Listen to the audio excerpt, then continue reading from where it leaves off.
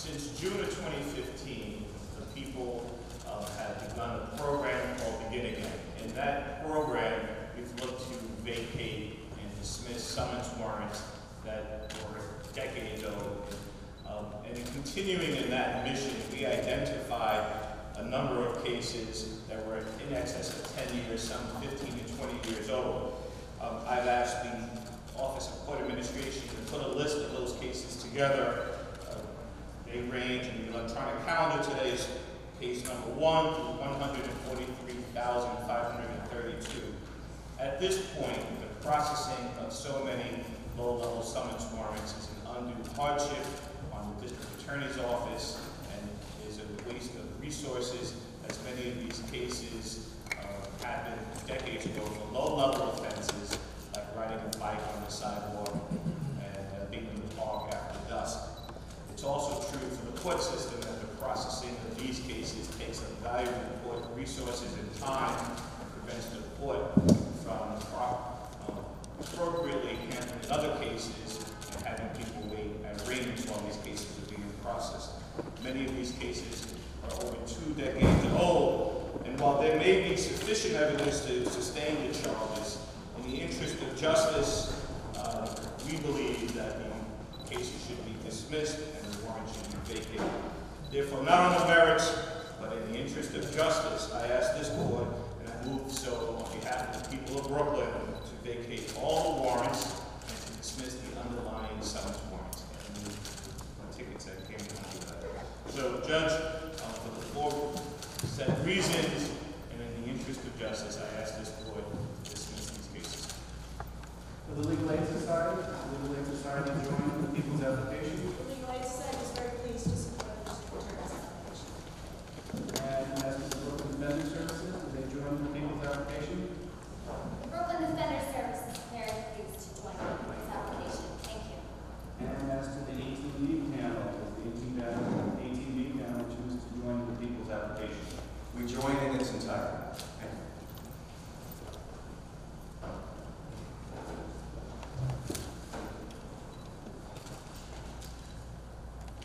So, the court will grant the motion to vacate the warrants on each case. The court will grant the motion to dismiss each case for the furtherance of justice. Each matter will be sealed pursuant to CPL section 160.50. However, because of the unprecedented nature of this undertaking involving simultaneous action in over 640,000 cases citywide, the court has had to work outside its normal course of business to communicate the court record to the New York City Police Department, and it would take significantly longer than normal to enter this information into the court's and NYPD's database. Therefore, while I'm granting the motion to vacate, dismiss, and seal each case, I will stay execution of these orders for 90 days to provide adequate time for the court and NYPD to properly reflect this order in their records. Until that time, the court has worked with NYPD to do the following. NYPD will not actively seek to execute warrants on the cases on this calendar. And the court clerks will check a database before calendaring any summons warrant more than 10 years old. So that is the decision of this court. And Officer Wilson. Having no further business, we'll stand adjourned. Thank you, Your Honor. Good morning, everyone. And thank you for joining us today. I want to say thank you to Speaker Melissa Mark-Viverito for joining me today. Also to our public advocate, Tish James, to all the clergy that are here and all the other community stakeholders who joined us today. We just left the courtroom after asking Judge Arriaga to dismiss over 143,000 summons warrants. Many of these cases they're 10, 15, 20 years old, and they stem from low-level summons activity. For example, someone riding a bike on a sidewalk, being in the park after dusk. And people receive these tickets for various reasons. Some people couldn't afford work, afford to miss work to get to court to pay the ticket. Some people simply couldn't afford to pay the fine. Some people had child care issues. And there are many, many other reasons why people did not responsibly handle these summonses. However, we know that none of those people were ever told that failure to pay those fines would lead to an arrest warrant. And we also know that the court system at that time did not provide any mechanism to have the case recalled or offer a second chance to come down to court and take care of those summonses. And many, many people, and New York City has well over 1 million summons warrants, did not even know that there was a warrant for their arrest. And so we needed to do something about that, and the leadership here began speaking about how we could vacate and clear some of these summons warrants. I believe that someone who owes a $25 fine should not be arrested and brought down to central booking and spend 24 hours in a cell next to a hardened criminal. That's not fair, and that's not justice. And so today's action removes the burden of possible arrest from tens and tens of thousands of people in Brooklyn. And throughout the city, even more warrants are being vacated. Another truth about these summons warrants is that although some of them may be able to be pursued 10 and 15 years later, the overwhelming majority of these cases can no longer be prosecuted in the courtroom. We cannot prove today that the person who received this summons 10 and 15 years ago was guilty of those fines. So while we're not dismissing the cases on the merit, we're dismissing them in the interest of justice. It's clear that the resources that would be required to prove these cases is an undue hardship, not only for the district attorney's office and the court system, but even for the police department. We need our police officers to be on patrol and not to be pulled off patrol because they came in contact with someone who had a minor summons warrant from 10, 15, 20 years ago. The time it takes to arrest them, process the paperwork, and bring them down to central Brooklyn, I believe, keeps us less safe because those officers have been taken off the street. They're a burden to our system. As I've already said, we have well over 1 million of these summons warrants in the city of New York, and 25% of those were in Brooklyn. But not only are they a burden to the system, they're a burden to the individual lives of the people who have them.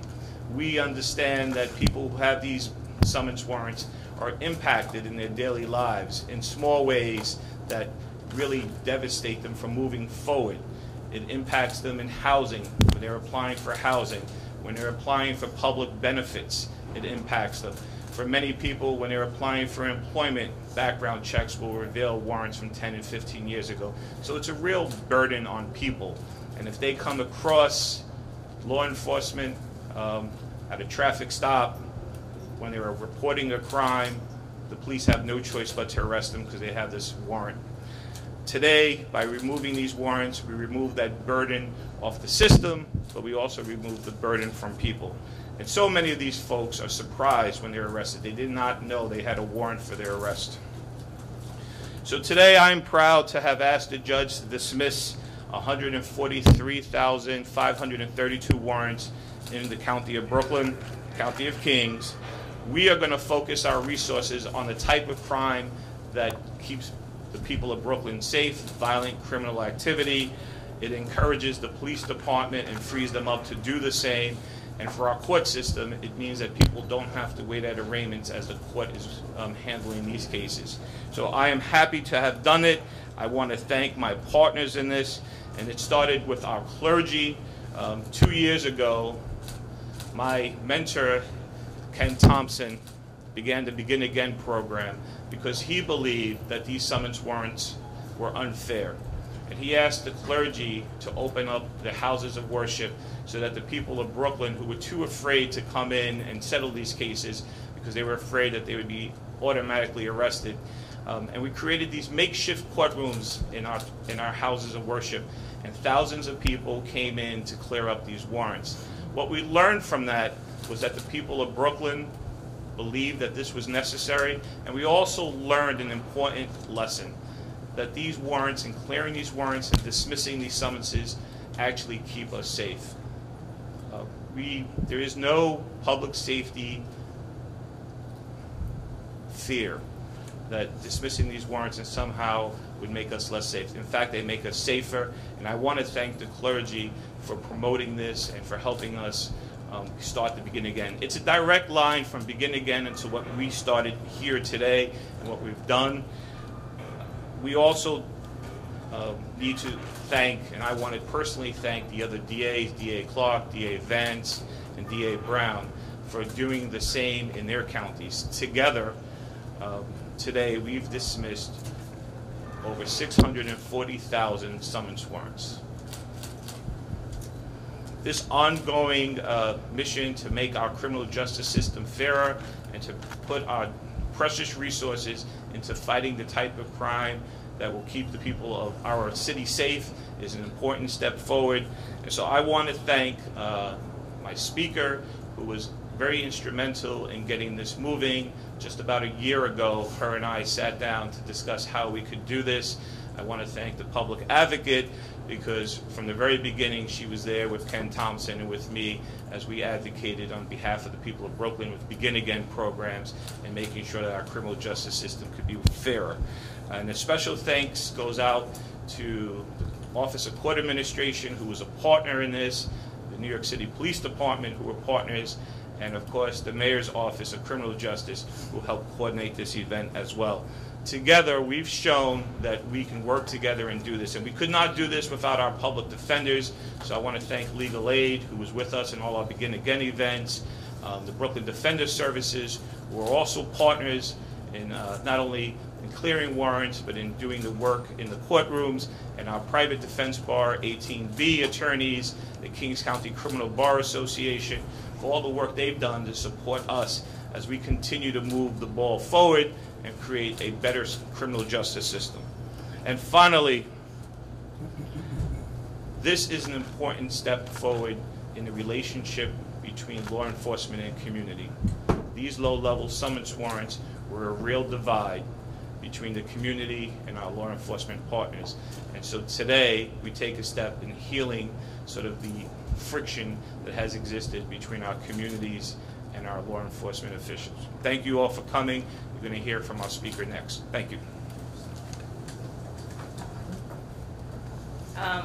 It's a very emotional day, I have to say, and being in that courtroom and witnessing that action of 143,532 summons or warrants being dismissed. Those are lives we're talking about also that are impacted. This is not just a number, and there's a person behind that warrant. And now that person is able to kind of maybe unknowingly had that warrant, but individuals' lives are impacted, and 640,000 citywide.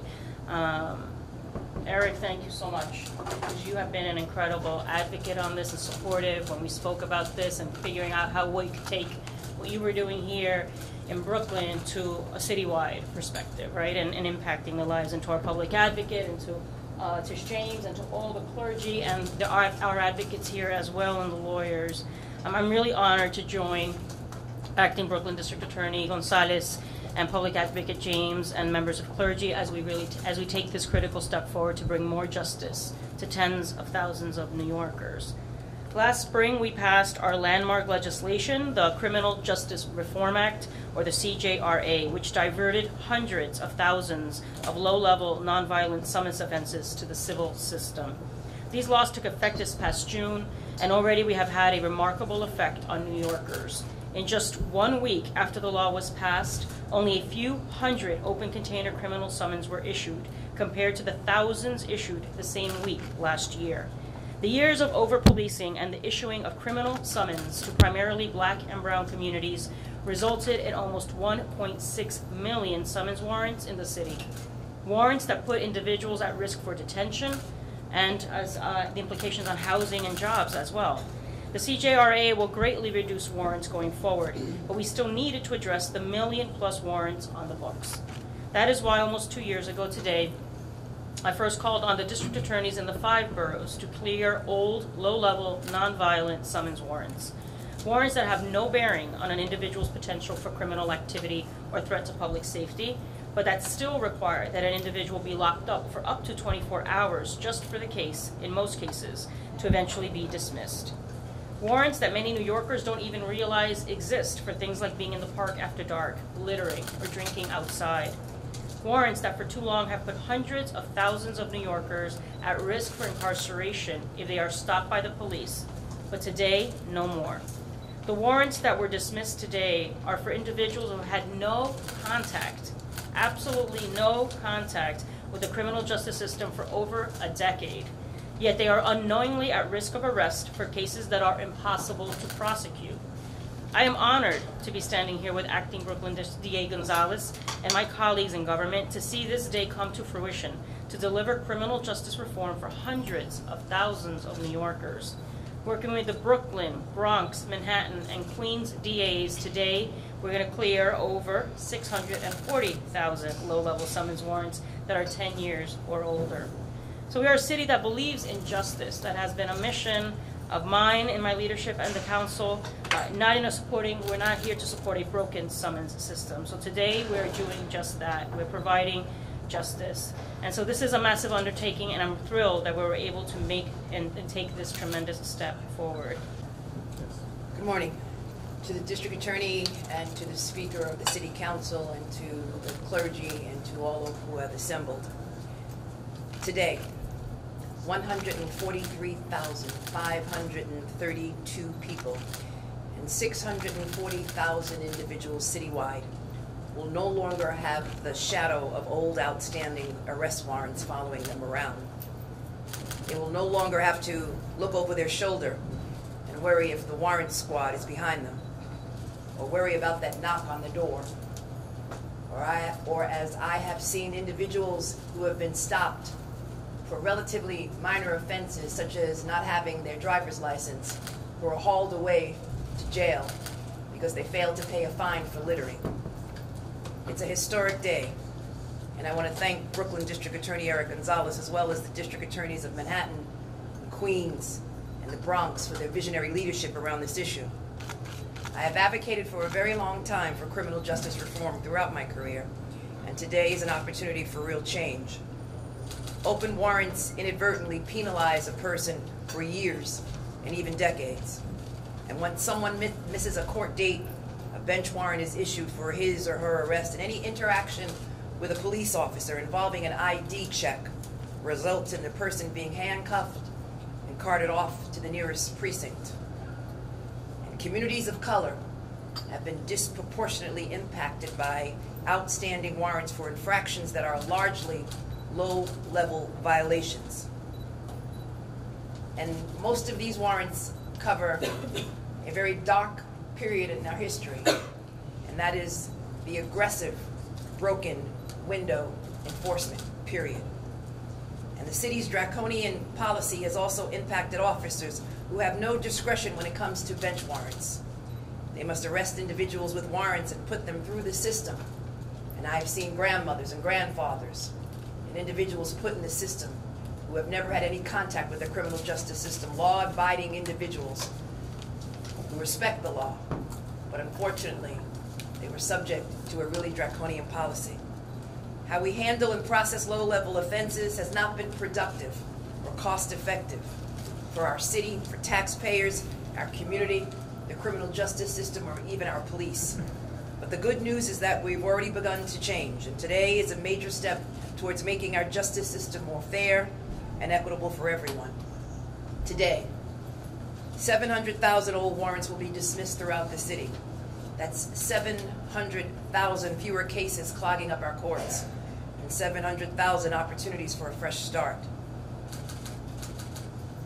I keep in my thoughts and my prayers my neighbor and my friend, the late Ken Thompson, who first piloted amnesty for those with old bench warrants. And District Attorney Eric Gonzalez has continued his work and his legacy and has gone even further. And I thank him for his commitment to justice today. And thanks to his efforts, today's new beginning for thousands of Brooklyn residents will be followed by even brighter days in the future. I must note that I have never sat at a district attorney's table. Whenever I have entered this building, I've always sat at the defense table. But today, there's only one table, That's the table of justice. I thank the district attorney. I am Reverend Sean Lee, pastor of Mount Lebanon Baptist Church here in Brooklyn, and I'm speaking today on behalf of the clergy. For some time now, local churches and the Brooklyn DA have partnered together to help those people who are dealing with these summons to clear their name and to give them another chance. The foundation of our faith speaks of redemption and a new beginning. So we are grateful and happy to always partner with the Brooklyn DA whenever we are lifting the unnecessary burdens of our people who make up this great city.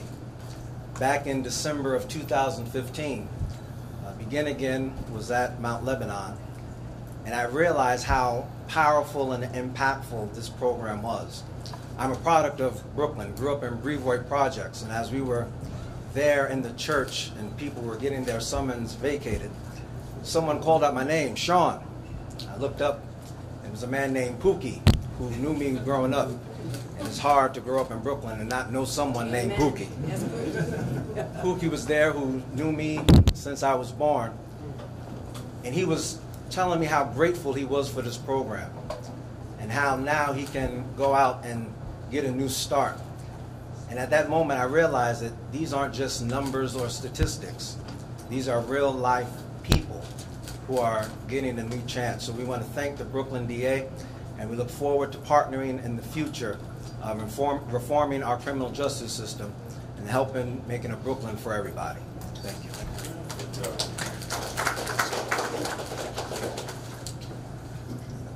And we'll take a few questions, but before we do, I also want to acknowledge and recognize supervising criminal court justice Michael Yavinsky for allowing us to be here today, and to Judge Arriaga, who presided on today's proceedings. They were also partners in Begin Again. In particular, Judge Yavinsky had made sure that he attended all of our Begin Again events. So I thank him for his leadership on behalf of the court system on supporting us as we move towards making our criminal justice system more fair.